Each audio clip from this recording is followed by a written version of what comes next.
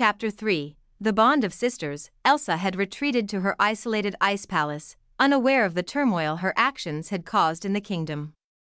Meanwhile, Anna, accompanied by Kristoff and Sven, embarked on a perilous journey to find her sister and bring an end to the eternal winter. As they traversed the treacherous snowy terrain, Anna's determination never wavered. Along the way, they encountered dense forests and frozen landscapes, each step bringing them closer to Elsa's icy abode. Upon reaching the secluded palace, Anna was greeted by the grandeur of Elsa's magical creation.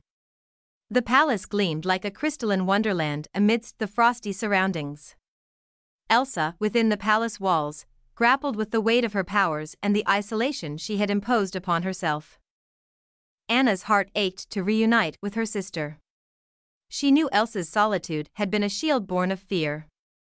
As they finally stood face to face, Anna's earnest plea echoed through the icy halls, expressing her unwavering love and the need to bring warmth back to their kingdom. Elsa, torn between her desire to protect Anna and the fear of harming her once again, struggled to contain her powers. As they conversed, snowflakes danced around them, a testament to Elsa's unresolved turmoil. Yet, in that moment, the bond of sisterly love began to thaw the ice that had gripped Elsa's heart.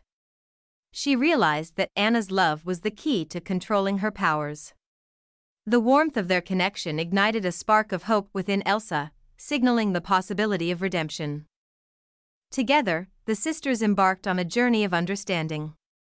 Elsa learned to embrace the love and support that Anna offered, discovering that their bond was stronger than the icy barriers she had built around herself.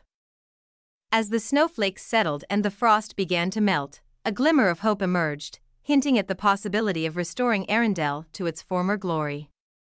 Elsa and Anna, united in their resolve, set out to heal the wounds and bring back the warmth that had been lost.